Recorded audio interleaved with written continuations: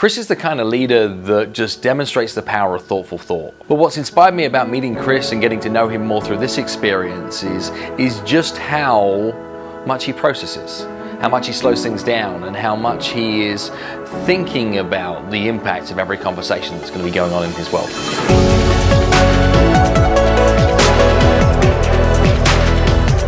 Why do I think communication is so important? Because that is our lives. Everything is communicating, whether it's verbally or not verbally. It's the way we say things, it's the things that we say, and it's how you leave people feeling and how you can guide conversations.